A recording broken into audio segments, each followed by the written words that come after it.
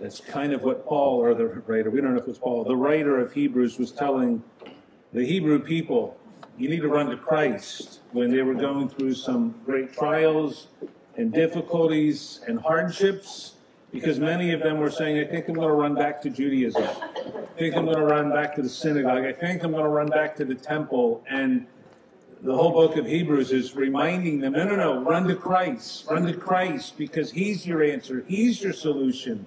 And so we pick up in verse 15 this morning, and it's strange because he begins by, and for this cause, which, of course, you all remember exactly what we talked about last week. We're in the middle of the chapter, and for this cause, you're immediately running back to exactly what we talked about last week. Amen?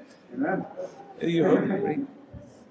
But just in case you weren't here, everybody else remembers, but if you weren't here, he was reminding us back in chapter 9, the first 14 verses, that Jesus wants us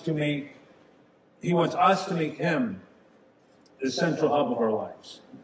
That in all that we do, because of all that he has done for us, he's reminding us that we should center our lives around him, that he should be the focal point of who we are and what we do, and that should be our perspective. Maybe I'll share a brief thing I read this week that you're going to be upset with me, but how could you not root for Mr. Purdy, the 49ers quarterback?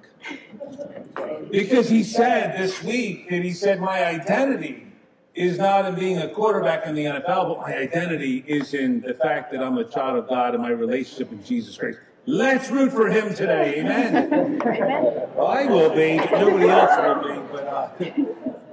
But again, that should be, doesn't matter who you are. That should be our identity. My identity is in Jesus Christ. Right? And so we should all have that focal point. So we should live in that verses 1 to 14. Then you get to verses 15 to 28, and here we get Jesus' last will and testament. I don't know if you have a will. I hope you have a will. If you're married, you should have a will. Because your family needs to know what to do once you die and shouldn't have struggles with what goes on after we die. So we should have a will. And here's the thing. Did you know that Jesus had a will? When Jesus died, he left us his will. And he reminds us of what that will was all about. So look at verse 15. He says this, and for this cause, he, Jesus, is the mediator or executor of the new will, the new covenant, the new testament, that by means of death for the redemption of the transgressions that were under the first will, the first testament, they which are called might receive the promise of eternal inheritance. For where a testament is, where a will is, there must of necessity be the death of the testator, the will maker. For a testament or a will is of force after men are dead. Otherwise, it is of no strength at all while the testator, the one who made the will, liveth. Lord, as we come before you today, as we think about the will that you wanted to enact for us because of your death, burial, and resurrection, Lord, we know it speaks about where we go when we die, but it speaks about so much more than that.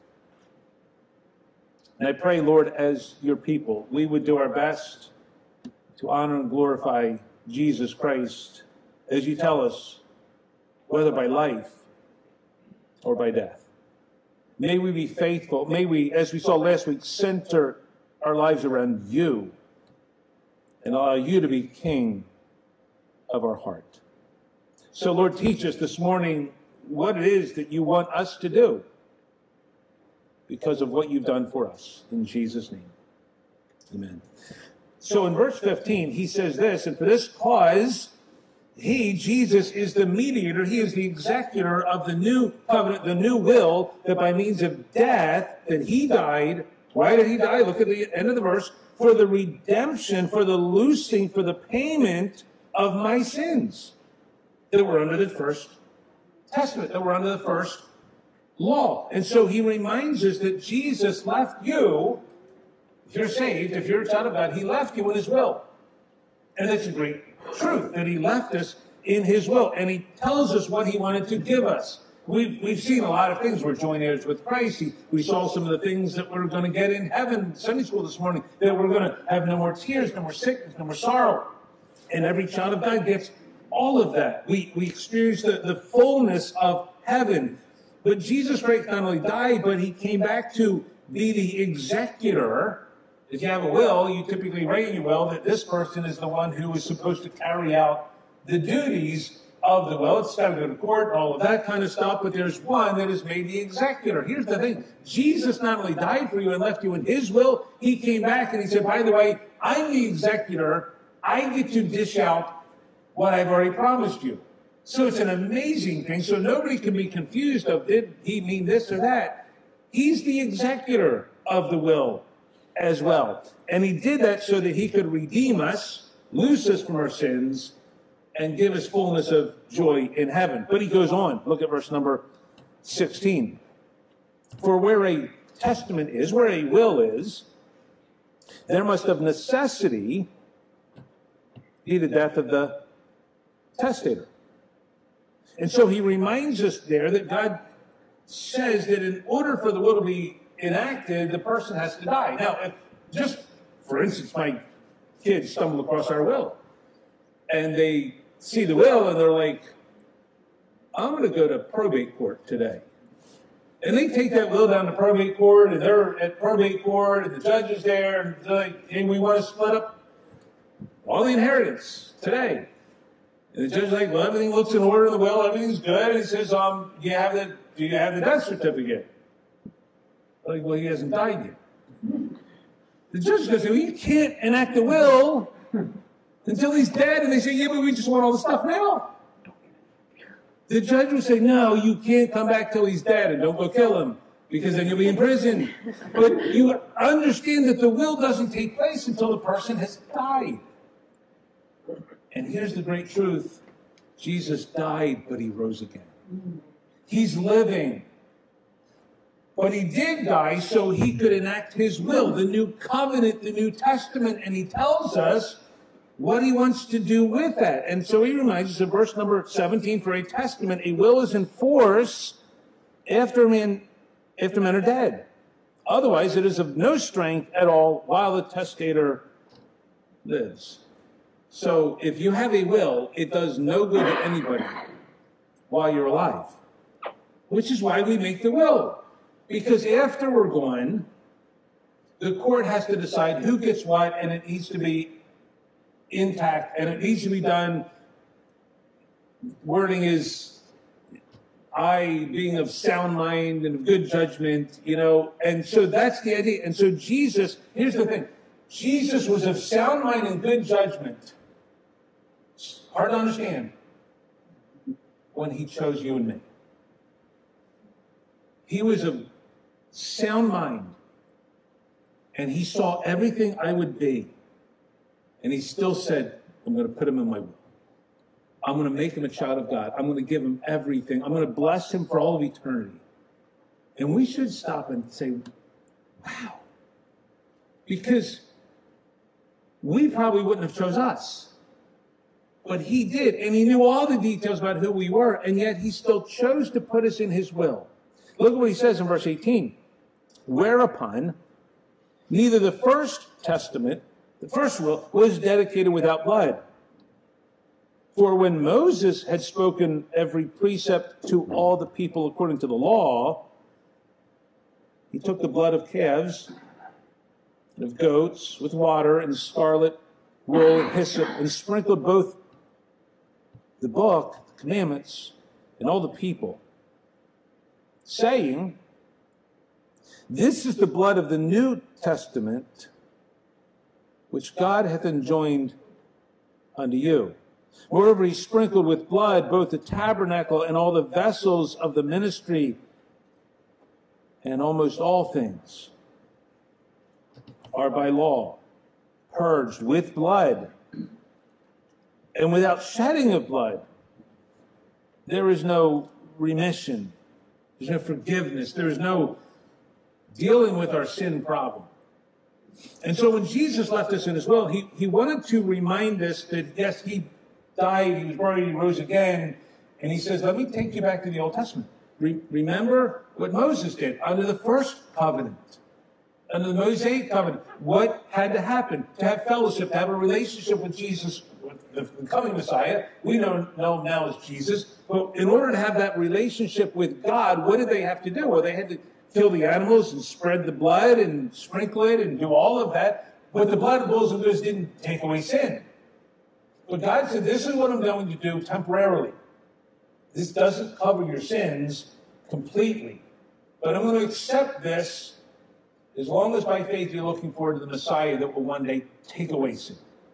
Blood of bulls and goats can never do that. But that's the plan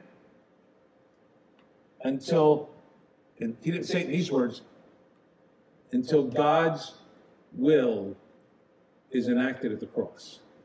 When God himself will die for your sins.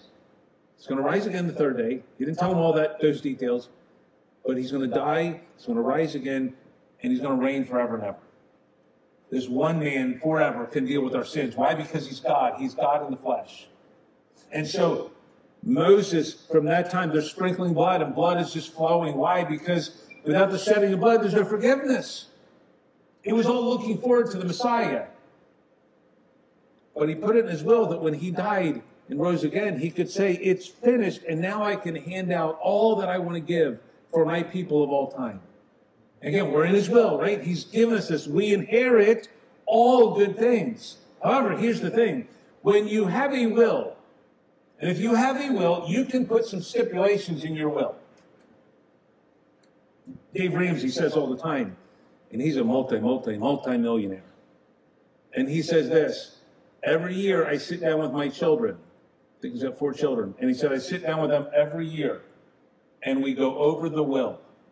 And every year I tell them, if you ever start doing illegal drugs, you're out of the will. It's kept his kids from doing illegal drugs. Why? Because they want to inherit, they also want to glorify God, but they want to inherit what he has. Leona Helmsley left her dog $12 million. And 2 of her grandchildren, she cut out of the will completely. And she said, they know why. And then her other 2 grandchildren, they get a portion of the inheritance once a year when they go visit their father's graveside, and they have to sign a register book. She was a little eccentric. $12 million to a dog. I don't get that. But, we can put stipulations in our will, and that's okay, because that was Leona Helmsley's money. She can do with whatever she wants. Even after the grave, she can do with whatever she wants with her money. And she can stipulate, this is what you can and can't do, and can and can't get, and certain people can get certain things. And Jesus did the same thing. Now, for every child of God, we all get heaven forever. But he did put some stipulations in his will. Look at verse number 23. It was therefore necessary that the patterns of things in the heavens should be purified with these, but the heavenly things themselves with better sacrifices than these. And if you remember, he talked last week, just been talking through the whole book, about the fact that what Moses had set up on the earth, the tabernacle, eventually the temple, it all was a shadow of what was really in heaven. That God has this, in essence, a tabernacle in heaven where we fellowship with God through this, and it's perfect in heaven. This was just temporary, which is why he's warning the Hebrews, why would you go back to the temporary when it's been fulfilled through Jesus Christ? We don't need that. And so he reminds us all of this in heaven is better. Jesus is better. The fellowship with God is better. The tabernacle is better. Everything on earth was just temporary and not perfect. But we have something better waiting for us. Verse number 24. For Christ has not entered into the holy places made with hands. So he didn't go into the earthly tabernacle, which are a figure of the true, but into heaven, itself, now to appear in the presence of God for us. So Christ went into heaven, he appeared before God, and in essence, God the Father said to God the Son, your sacrifice was enough. It was enough to save me, and it was enough to save you. Nothing else needed to be added. It was totally perfect. But the stipulation for me to get to heaven was not just that God would die on the cross for my sins. There had to be more to that. Otherwise, everybody would go to heaven when they die. So he put a stipulation on it. The payment was made, salvation is complete, but in order for anybody to embrace and be part of his will, I had to come to him by faith. I have to repent of my sin, recognize I'm a sinner, recognize I don't deserve heaven, I deserve hell because of my sin. I have to turn from that and have a desire to follow him. And I embrace Jesus Christ alone, not Jesus and my good works, not Jesus and church, not Jesus and baptism, not Jesus and membership, not Jesus and anything. It's Christ alone. Turning from my sins, trusting in Christ alone for salvation. And once I did that, I was now part of the will of God. I was entered into his will, and I get heaven for all of eternity. And it's pretty simple, yet so hard, right? So many people miss it because they say, oh, it's got to be more difficult than that. I think it has something to do with also going to church every week, and it has something to do with being a good person, and it has something to do with getting baptized in it. And God would say, well, then you're nullifying what I said, and you're out of the will. You can't embrace heaven because if you're trusting in anything but Jesus Christ alone, and not a head knowledge, a heart knowledge, where I've repented of my sin, I've placed my faith in Christ alone, then I'm saved forever. Nothing can change that. But he goes on, verse number 25. Nor yet that he should offer himself often, as the high priest entereth into the holy place every year with blood of others. And again, some churches teach that. Every Sunday we're coming together to re-sacrifice Jesus Christ. We got to do it every week. In fact, every day we have to re-sacrifice him. And what we're saying is, well, then I don't believe that he sacrificed once for all. I think there's a different way. I think we re-sacrifice God all the time, which nullifies the Bible. So either the Bible's right or that false teaching is right. I'm sticking with the Bible. That God says he did it once. Salvation comes through one sacrifice for sins forever. Verse 26.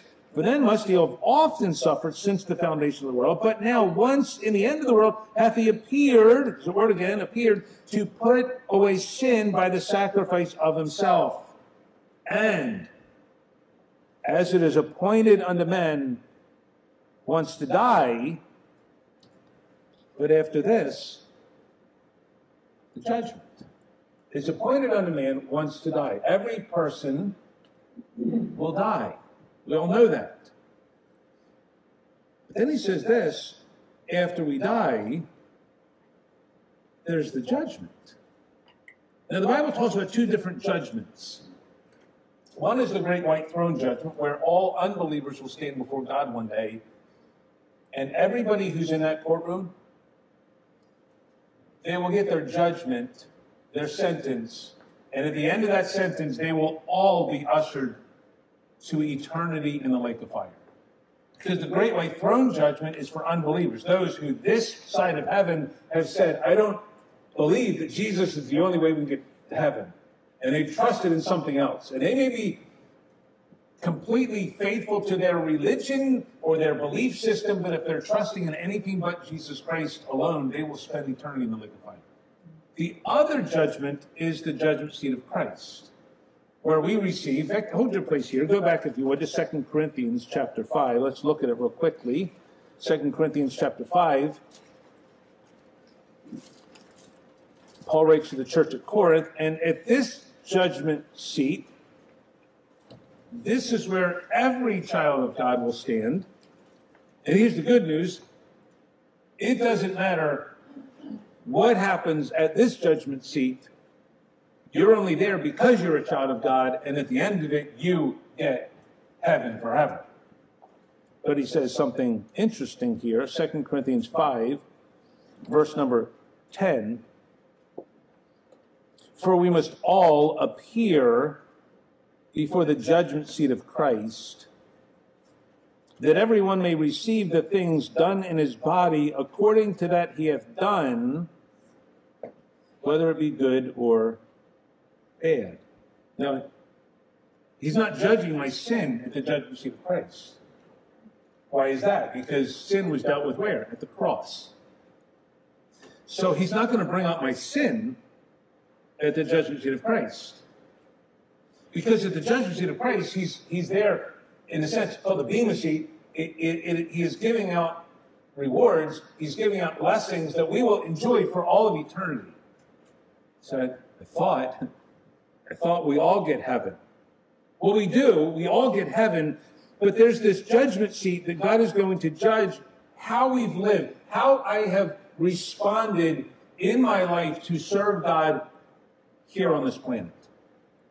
Now, it doesn't matter if you are the most faithful Christian who has ever lived or the most unfaithful Christian who's ever lived. We all get heaven. So then, why bother being a faithful Christian if we all get heaven? You ever struggle with that? You're like, well, this doesn't seem really right or fair. Like, why would God...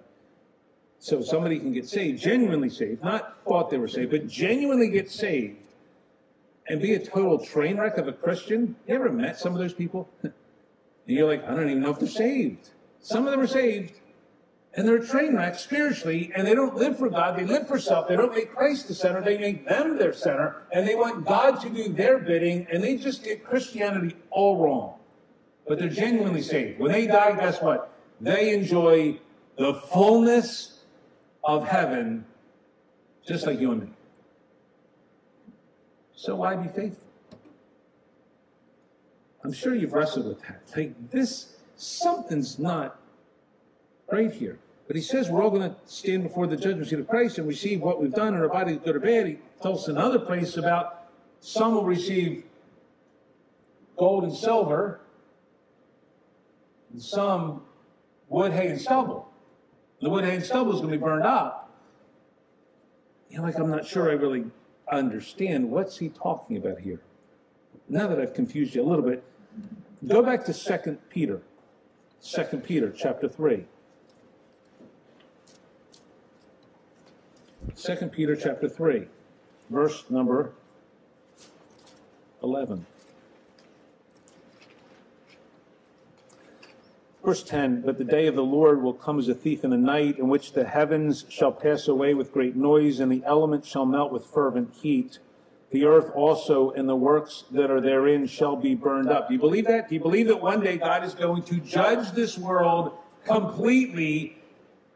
We would all say, of course, it says in the Bible, one day God is going to destroy the world, create a new heaven and a new earth.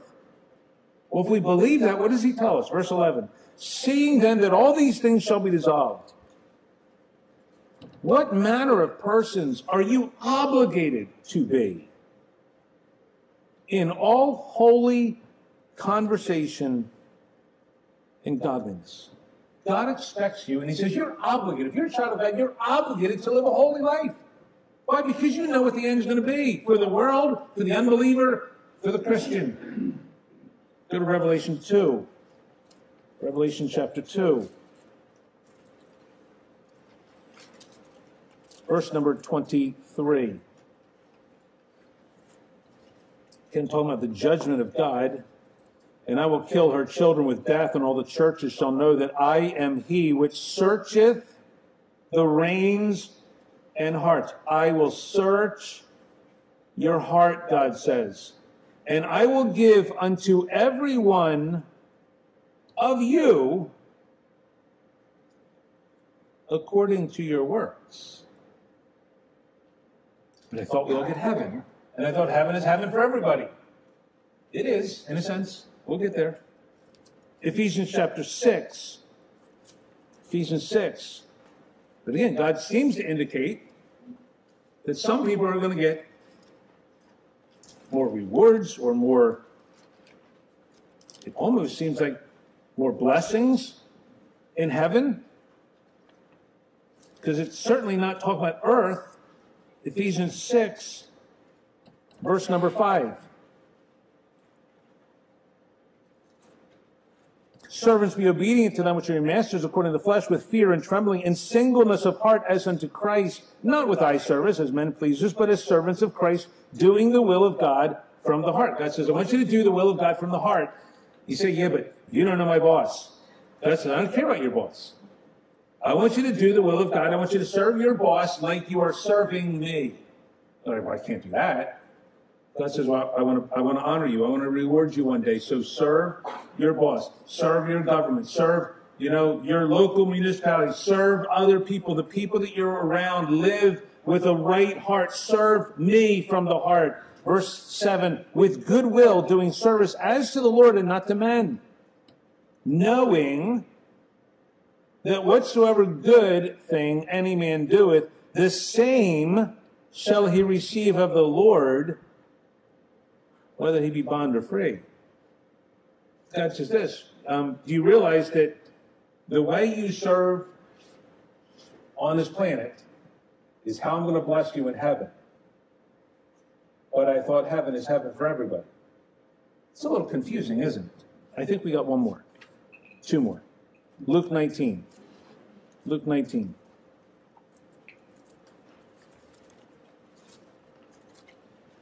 Luke 19, verse 17.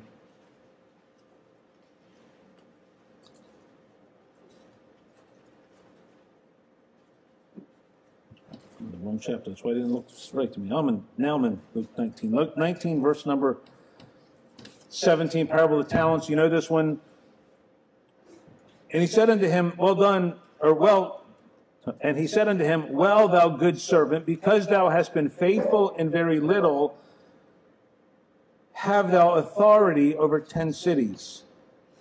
The second came, saying, Lord, thy pound gained 5 pounds. And he said unto him, be thou over 5 cities. And he came to the saying, another came, saying, Lord, here is thy pound, which I have kept in a napkin, for I fear thee, because thou art an austere man.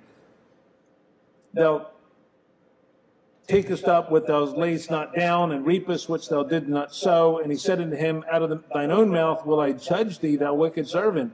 Thou knewest that I was an austere man, taking up what I laid not down, and reaping what I did not sow. Wherefore then gavest not thou my money into the bank, and at my coming I might have required mine own with usury?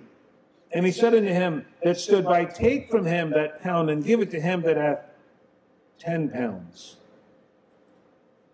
And they said unto him, Lord, he hath 10 pounds. For I say unto you that unto every one which shall be given, and for him that hath not, every one that he hath shall be taken away from him. And again, that parable of the talents and the pounds, and the one has 5 and the other one gets 5, and the one has, it's just, we sometimes struggle with what in the world is God doing with these promises that he's going to give to some more than others, but heaven is heaven for everybody. There's a good illustration. God reminds us that as we serve him here on this planet, he says, I want you to serve me with all your heart. And sometimes we serve God with like this much, a cupful. And we invest in God and we serve God with a cupful, and we do what we can, but not as much as we should. And, we're like, I'm saved, but I'm a half-hearted Christian. But I will do some stuff for God. And so we give God, our cup full of stuff. God says something like this. When you get to heaven, I'm going to take that cup that you used to serve me, and then I'm going to dip it in all of my eternal blessings. And I'm going to let you have it for all of eternity. And then there's other people who take this. and they serve God with their whole heart. And they pour their life into God, and they make Him the center of their life, and they serve Him to the best. They're not perfect, but they really want to live for God. And I think in the judgment seat of Christ, God takes this out of our hand and says, let me dip this into the eternal blessings. Now, heaven's going to be heaven for everybody in the sense that I may be standing next to the Apostle Paul with this. He's going to have something like this, or probably like a 50-gallon bucket. And I'm not going to be able to envy him, because there's no envy in heaven. And I'm not going to be able to look at him and say, well, why does he get more than me? Because there's not going to be any of that in heaven. But God talks about even the millennial kingdom, there's going to be some that are going to be able to serve in various ways over much, and some will serve over little. But heaven's going to be heaven for everybody. But what we do now on this planet, God gives us the ability to invest and to send into heaven what He wants to bless us with.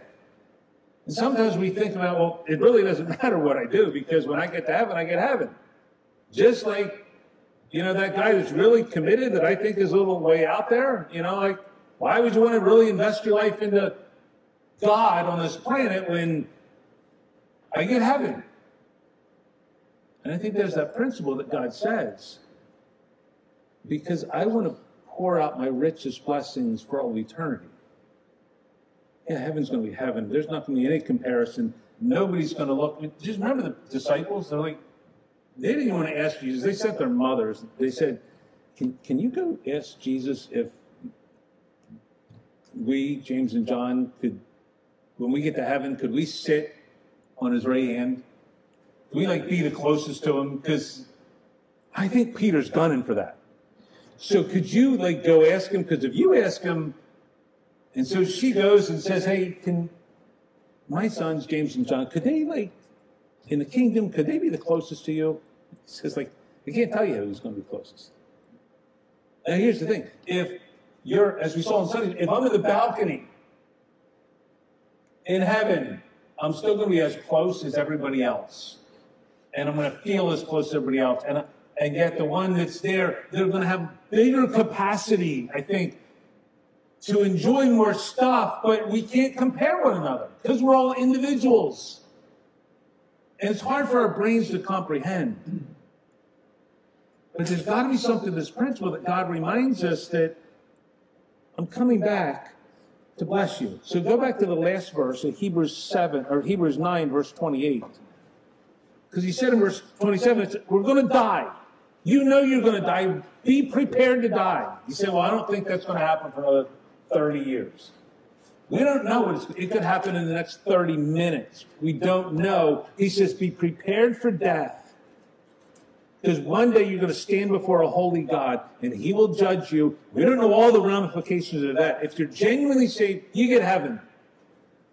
If you're not saved, you get hell. Forever and ever and ever.